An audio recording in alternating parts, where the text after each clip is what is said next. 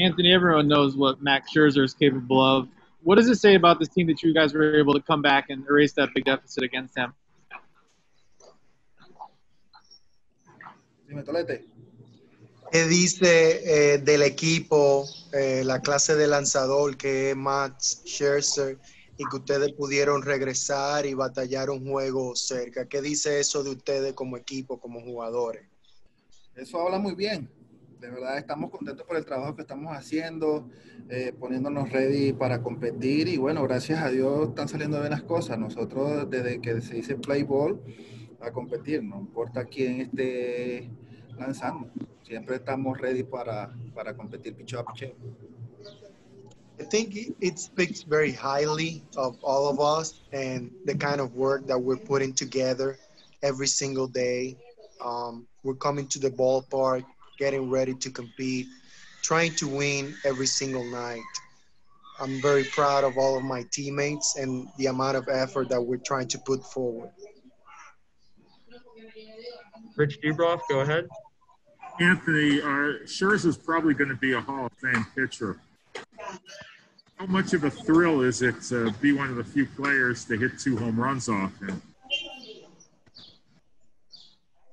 Oye, de verdad que muy contento, de verdad, gracias a Dios.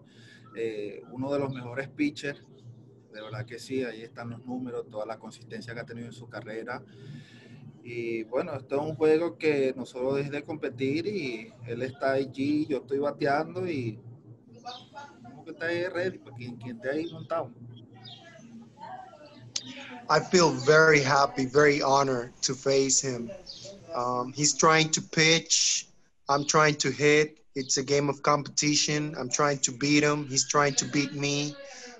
Thankfully, I was fortunate to hit 2 home runs off of him, and just very thankful for the opportunity to play every single day and demonstrate what I can do. He's definitely one of the best of all time. So very thankful for that.